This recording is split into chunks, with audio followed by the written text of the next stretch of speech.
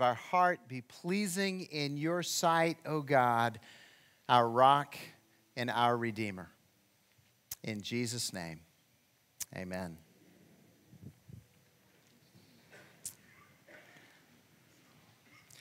Blessed is the man who does not walk in the counsel of the wicked, or stand in the path of sinners, or sit in the seat of mockers. But his delight is in the law of the Lord, and on his law he meditates day and night. He is like a tree planted by streams of water that yields its fruit in the season, and its leaf does not wither. Whatever he does prospers. The Word of God is living and active and sharper than any double-edged sword. It penetrates to dividing joint and marrow, soul and spirit. It judges the thoughts and attitudes of our hearts. For all Scripture is God-breathed. It is profitable for teaching, correcting, rebuking, and training in righteousness, that the man of God may be thoroughly equipped for every good work. Jesus said, if you hold to my teachings, then you are truly my disciples, and you will know the truth, and the truth will set you free. Thy word I have hid in my heart, that I might not sin against God. Thy word is a lamp unto my feet, and a light unto my path. In the beginning was the Word, and the Word was with God, and the Word was God. He was in the beginning with God. All things were made by him. Without him was not anything made that has been made. And in him was life. And that life was the light of men. And the light shines in the darkness, and the darkness could not even comprehend it. And the Word became flesh and dwelt among us, and we beheld his glory. The glory as of the only begotten of the Father, full of grace and truth. And he came into his own, but his own did not receive him. Yet to as many as received him, even to those who believed on his name, he gave the right to become children of God. For there is salvation in no one else. There is no other name given among men under heaven by which we must be saved. For Jesus said, I am the way, the truth, and the life. No one comes to the Father except by me. For all have sinned and come short of the glory of God. There is none righteous, not even one. And the wages of sin is death. The wages of sin is death, but the gift of God is eternal life through Jesus Christ our Lord. And God demonstrates his love for us in this: while we were sinners, Christ died for us. For he was despised and rejected of men, a man of sorrows and familiar with sufferings. Like one from whom men hide their faces, he was despised, and we esteemed him not. Surely he carried our sorrows and bore our griefs. Yet we considered him stricken by God, smitten by him, and afflicted. But he was pierced for our transgressions. He was crushed for our iniquities. The punishment that brought us peace was upon him, and by his wounds we are healed. All we like sheep have gone astray. Each of us has turned to his own way, but the Lord has laid on him the iniquity of us all. So if we confess with our mouth Jesus is Lord, and we believe in our heart that God raised him from the dead, we will be saved. For everyone who calls on the name of the Lord will be saved. For by grace are you saved through faith, that not of yourselves, it is a gift of God, not by works, lest anyone should boast. For God so loved the world that he gave his one and only Son, that whoever believes in him will not perish, but will have eternal life. For the Son did not come into the world to condemn the world, but that the world should be saved through him. And everyone who believes is not condemned, but the one who does not believe stands condemned already, because he has not believed in the name of God's one and only Son. This is love. This is love, not that we loved God, but that He loved us and sent His Son to be an atoning sacrifice for our sins. So, beloved, let us love one another. Because love is of God, and everyone who loves is born of God and knows God. He who does not love does not know God, for God is love. Therefore, you shall love the Lord your God with all your heart and with all your soul, with all your mind and with all your strength. This is the first and great commandment. The second is like it. You shall love your neighbor as yourself.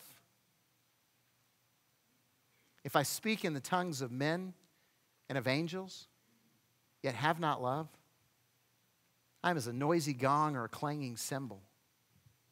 And if I have the gift of prophecy, and I can fathom all mysteries and all knowledge, and even have a faith that can move mountains, yet have not love, I'm nothing.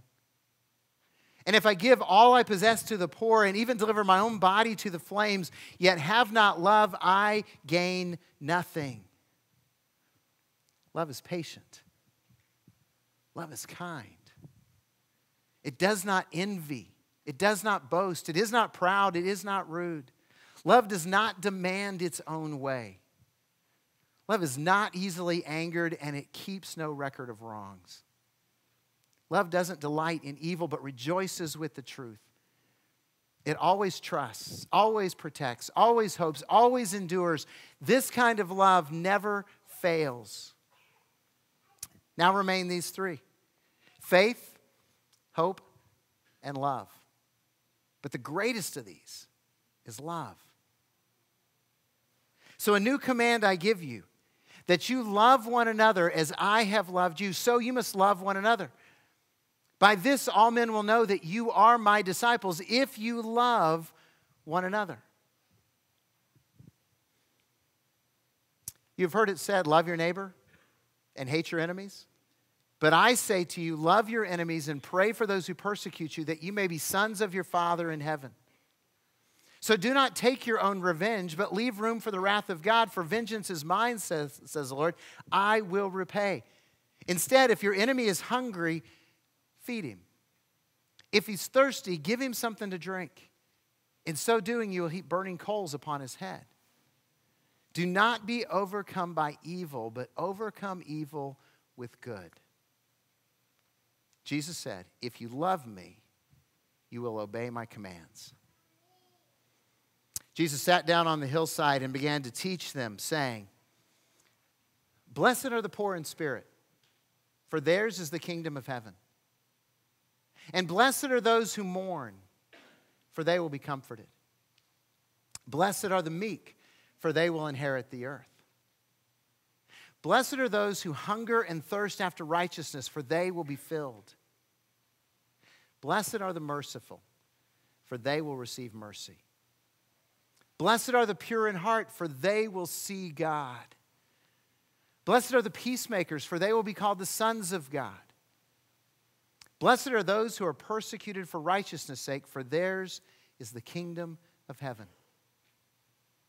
So do nothing from selfish ambition or empty conceit, but rather with humility of mind consider others more important than yourselves. Do not merely look after your own interests, but also the interests of others. And clothe yourselves with humility, all of you, because God opposes the proud, but gives grace to the humble. Therefore, humble yourselves under God's mighty hand, that He may exalt you in due time. For Jesus said, whoever would be great among you must become the servant of all. And whoever wants to be first must become everyone's slave. For the Son of Man did not come to be served, but to serve and to give His life as a ransom for many.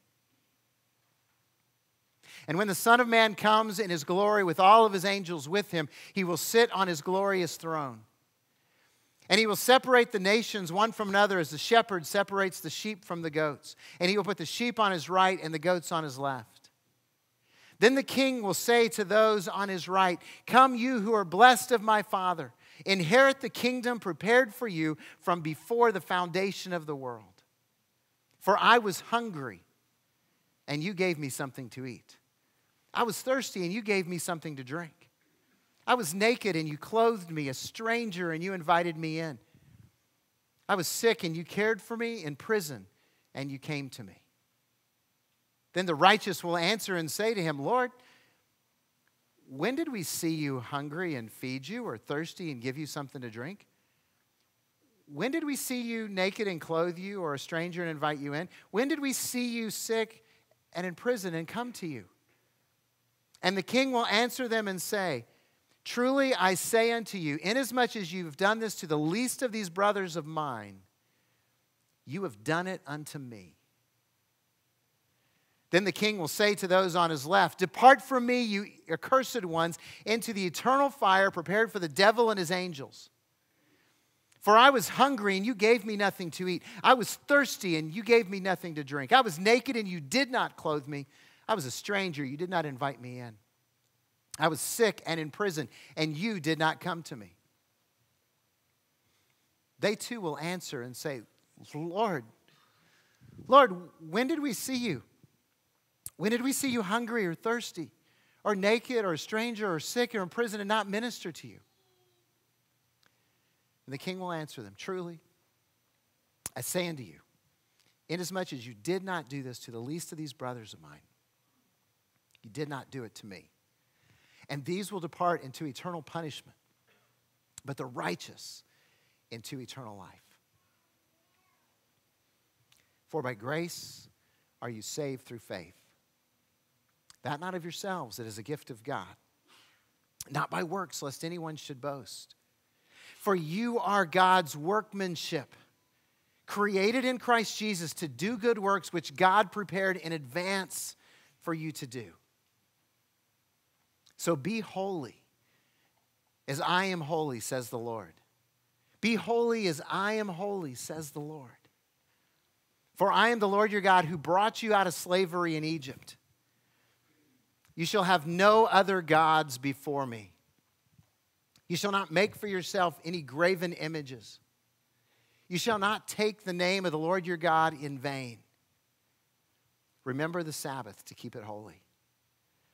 Honor your father and your mother. You shall not commit murder. You shall not commit adultery. You shall not steal. You shall not bear false witness against your neighbor. You shall not covet.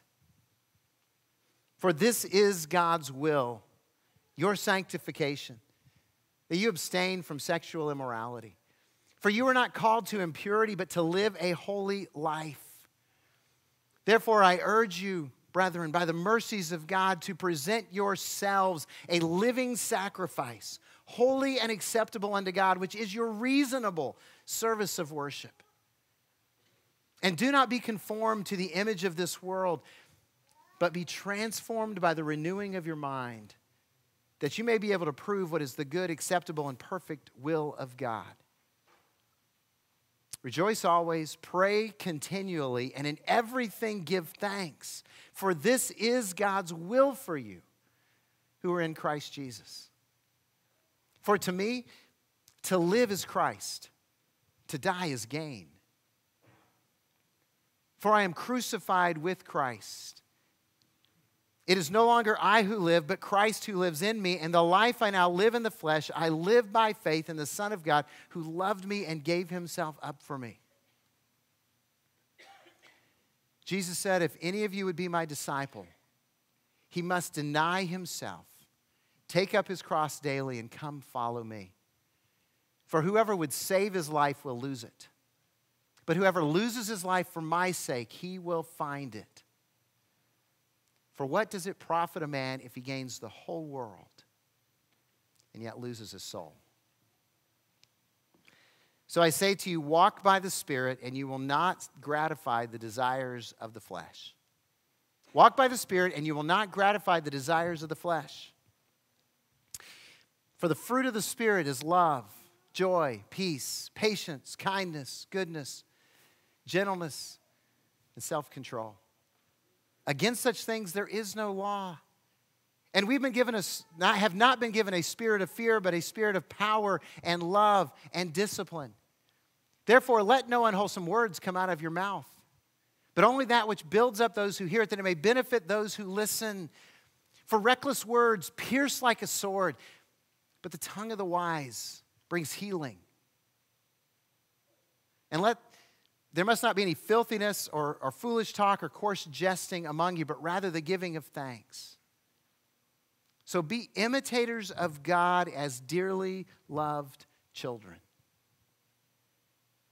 Rejoice in the Lord always. I will say it again. Rejoice. Consider it all joy, my brothers, when you encounter various trials, knowing that the testing of your faith produces endurance. And let endurance have its perfect result, that you might be mature and complete, lacking nothing. And we rejoice in our sufferings, because suffering produces perseverance. And perseverance produces character, and character produces hope, and hope will not disappoint. For we know that God causes all things to work together for good to those who love him and to those who are called according to his purpose. And if God is for us, who can be against us? For I know the plans I have for you, declares the Lord. Plans to prosper you and not to harm you, to give you hope and a future. And you will call upon me and I will answer you. You will seek me and find me when you seek me with all your heart. So trust in the Lord with all your heart. And do not lean on your own understanding. In all your ways acknowledge him, and he will direct your paths. Seek first the kingdom of God and his righteousness, and all these things will be added to you. Ask, and it will be given to you. Seek, and you will find. Knock, and the door will be opened. So be anxious for nothing. Be anxious for nothing, but in everything by prayer and supplication with thanksgiving, let your requests be made known to God. And the peace of God, which passes all understanding, will guard your hearts and your minds in Christ Jesus. These things I have spoken to you, that in me you may have peace. In the world you will have tribulation. But take courage, I have overcome the world. Do not be deceived. God cannot be mocked. Whatever a man sows, that will he also reap. If he sows to the flesh, he will from the flesh reap destruction. And if he sows to the Spirit, he will from the Spirit reap eternal life. So do not store up for yourselves treasures on earth where moth and rust destroy and where thieves break in and steal. But store up for yourselves treasures in heaven where neither moth nor rust can destroy or thieves break in and steal. For where your treasure is, there your heart will be also. Because no one can serve two masters. He will love the one and hate the other. He will cling to one and despise the other. You cannot serve God and riches. And remember this, he who sows sparingly will reap sparingly, and he who sows generously will reap generously. Each one should give what he has decided in his heart to give, not grudgingly or under compulsion, for God loves a cheerful giver. So give, and it will be given to you. Good measure, pressed down, shaken together, running over, will be poured into your lap. For with the measure that you use, it will be measured to you. And it is more blessed to give than to receive. For you know it was not with perishable things such as silver or gold that you were redeemed from the empty way of life handed down to you by your forefathers, but with the precious blood of Christ, a lamb without blemish or defect. Therefore go and make disciples of all nations, baptizing them in the name of the Father, the Son, the Holy Spirit, teaching them to observe everything I've commanded you. And behold, I will be with you always, even to the end of the age. Because you will receive power when the Holy Spirit comes upon you, and you will be my witnesses in Jerusalem, Judea, Samaria, and to the uttermost parts of the earth. For the Son of Man came to seek and to save that which is lost. In the year that King Uzziah died, I saw the Lord, high and exalted, and the train of his robe filled the temple. And on either side of him stood the seraphim, and each had 6 wings. And with 2 they covered their faces, and with 2 they covered their feet, and with 2 they were flying. And they called out one to another, "Holy, holy, holy is the Lord God Almighty. The whole earth is filled with his glory." At the sound of their voices, the doorposts and thresholds shook, and the temple filled with smoke. And I cried out, "Woe is me! I am ruined, because I am a man of unclean lips, and I live among a people of unclean lips. And my eyes have seen the King, the Lord of hosts." Then one of the seraphs flew to me with a live coal he had taken with tongs from the altar, and with it he touched my mouth. And he said, "See, this has touched your lips. Your guilt is atoned for. Your sin is taken away." Then I heard the voice of the Lord saying, "Whom shall I send, and who will go for us? Whom shall I send, and who will go for us?" And I said, "Here am I. Send me. For I am not ashamed of the gospel. For it is the power of God unto salvation to everyone who believes, to the Jew first, and then to the Gentiles. Have this mind in yourselves, which was also in Christ Jesus, who being in the very form of God did not consider equality with God something to be grasped, but he emptied himself, taking the form of a servant. And being found in human likeness, he humbled himself and became obedient to the point of death, even death on the cross. Therefore, God has highly exalted him and given him the name that is above every name, that at the name of Jesus, every knee shall bow, of that which is in heaven and on the earth and under the earth, and every tongue confess that Jesus Christ is Lord, to the glory of God the Father.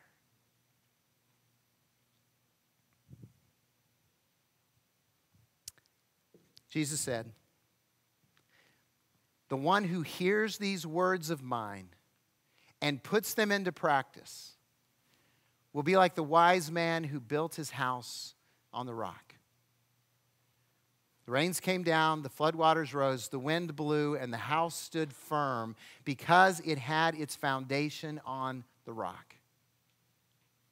But the one who hears these words of mine and does not put them into practice will be like the foolish man who built his house on the sand. The rains came down, the floodwaters rose, the wind blew, and the house fell, and great was its destruction."